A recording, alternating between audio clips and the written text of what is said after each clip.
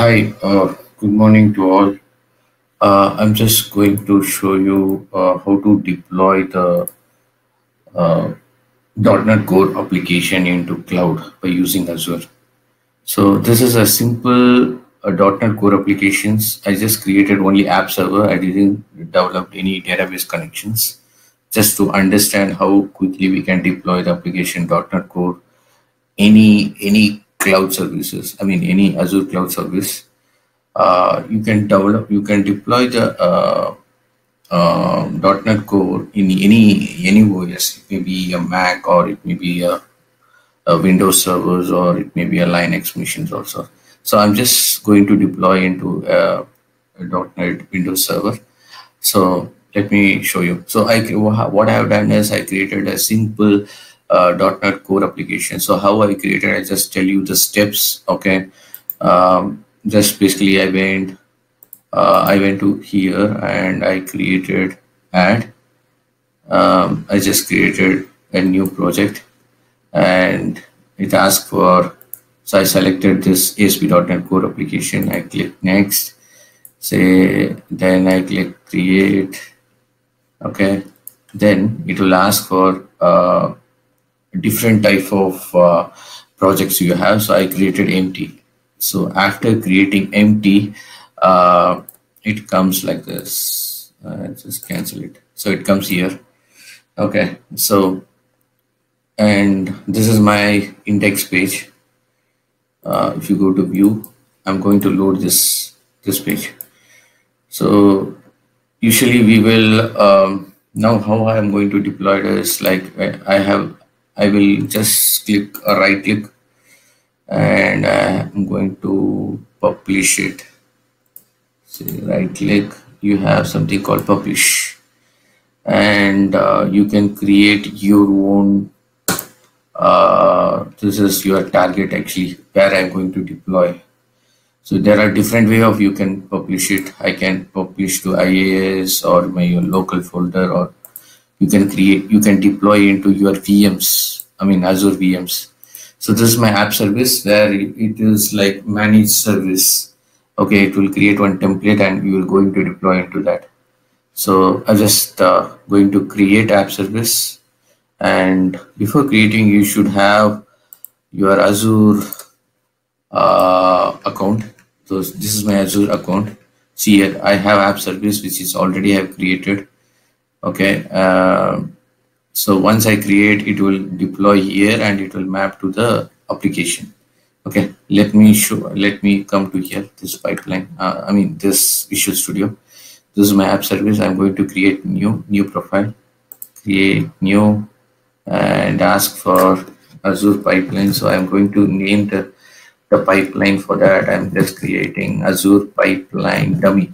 Okay, and this is my subscription where my billing account, and this is my region group. Okay, so basically I'm selected the okay, I'll create another one. Okay, dummy, and so I'm going to select the standard as free because I don't want so this matters actually. This is basically telling that what is my infrastructure memory and hard disk for this. So since it's I'm going to try it out as a dummy thing, so I'm selecting free, click OK. So it's going to host in South Central US. Okay, and this one you can right now ignore it since I don't have a database account. I mean, I have not created any database account connecting app servers and DB server, so I'm just ignoring this part. Now I'm going to create this profile. I mean this app service profile.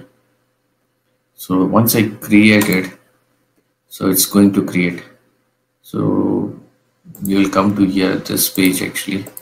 So once it's create, you can see my app service will be this app service Azure pipeline sample dummy will be deployed here. Okay. Basically what I am going to telling is I just created a .NET Core project as empty, and after that I'm compiling, publishing, and after that through Azure subscriptions I'm going to deploying actually. So it takes some time. Let me refresh and see. Still it's not created.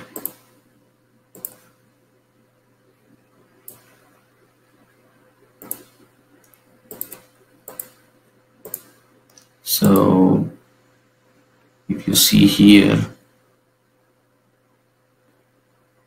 okay, still it's creating. See, it's still creating app service.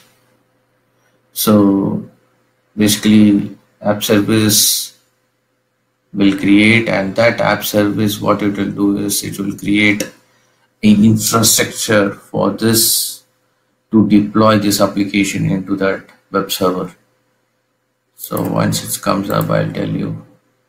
So this is the simplest way, but when it comes like different applications, like when I commit the changes immediately, I want to deploy. So that times we'll use we have something called pipelines actually that we will discuss later. Actually, we have something called DevOps project. If you go here, see here, you have CI/CD. So whenever I do the changes, it will take the code and it will build it and it will deploy into this app service applications. Okay, this is my endpoints where I can deploy the application very fastly. So, okay, so let me go to my, once again, my app service. I think it is created. Can you see here? See here. Once I created this project, it is created my, what is my URL of that application. So you no need to worry about where to deploy which application. So everything it will take care automatically. So let me go here. This is my app service, and it has, this is my URL. Okay, so it is hosted. So let me click here.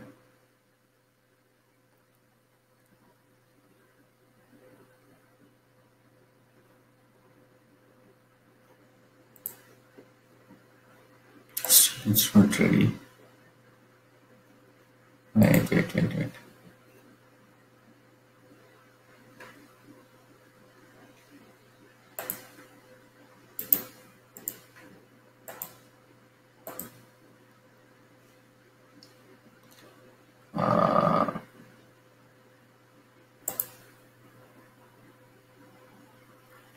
So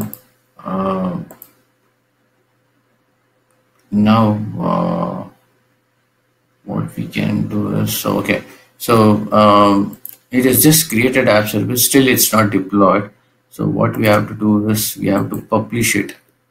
So I'm going to publish it. You can create your own dependency also, but right now I'm just doing very simple thing.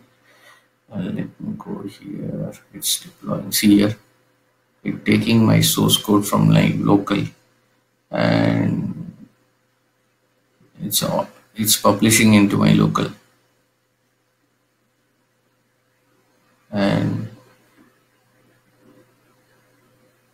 it's adding into this my library. You have wroot, correct? Here all the bootstrap is adding. It is actually, it's deploying here. Okay, I think it is published. See, installing the website extensions.